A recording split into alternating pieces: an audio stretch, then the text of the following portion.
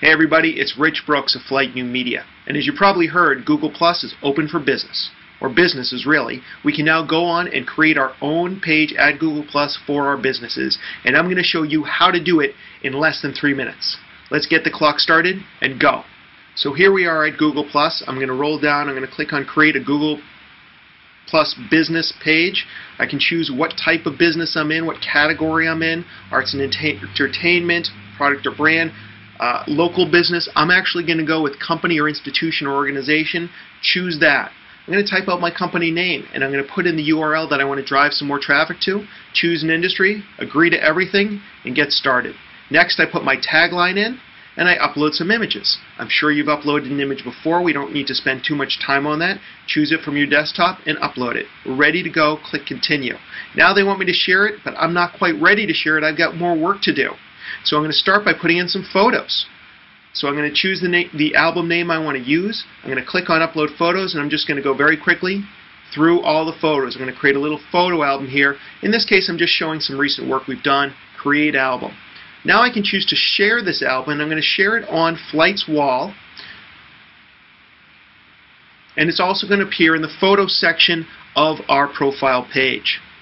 So that's great, that looks good. Now let's go in and add some more information about Flight. We're going to edit our profile.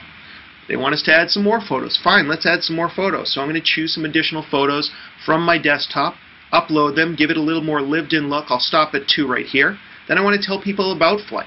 So I'm going to put in some information about our company. I'm going to create a link so if people like it, they can click through, find out more about us by going to our website. Maybe they want to contact us right from here. So I'm going to put in my phone number, my address, all that good information so that people can contact us through our Google Plus page. Next, what pages interest you? In other words, what pages do you want to share with other people? So I'm going to go ahead and create some custom links here. I have 2 options, put in a label and then I'm going to put in my URL. So I'm just going to create about 4 different links to get us started, YouTube, Facebook, Twitter, all those sort of things, so that when people come to the page they can see it. Next up is videos. Make sure you click on that done editing button. And uploading videos is just like uploading photos, so we're just going to click, we're going to add some videos. It would be nice if we could add some YouTube videos as well, but that doesn't seem to be integrated quite yet. So I'm going to go ahead, I'm going to share this on my wall as well. And this is also going to appear in the video section of our blog. So there it is on our page under posts, but also if we click over to the video section, we're going to see that it appears there as well.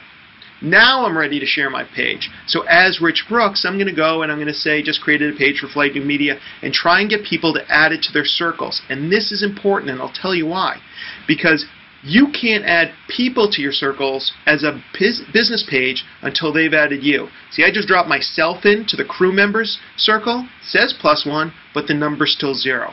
That's the problem. You need to make sure that people are already following you, or they put you in their circle, and then you can add them. This has been Rich Brooks, Flight New Media. Thanks.